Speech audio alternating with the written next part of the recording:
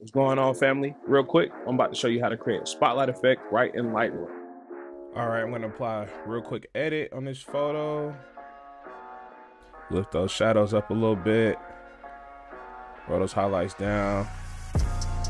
Had a couple spots on my camera sensor, so I'm gonna stone clean those out. I've since cleaned my sensor because I saw these spots, but at the time I had these little dust spots.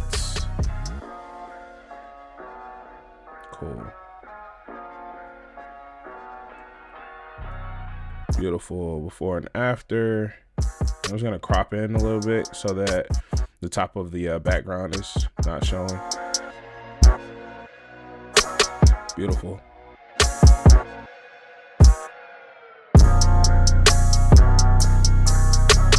Great enough for me. How about you?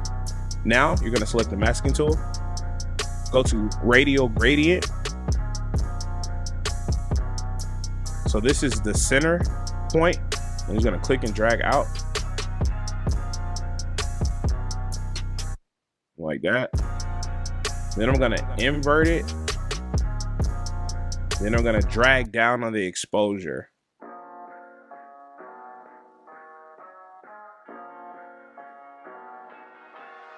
It looks about right to me, it's believable.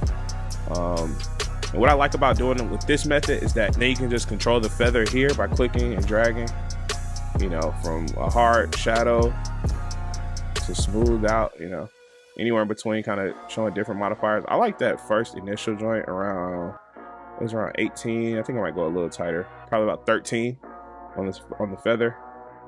And that's it. You can go before and after. It's a nice little highlight, make the image pop a little bit more. I'm gonna retouch this, but I just wanted to give y'all the gist of how to create this effect right in Lightroom. Thanks for checking it out. Till next time, peace.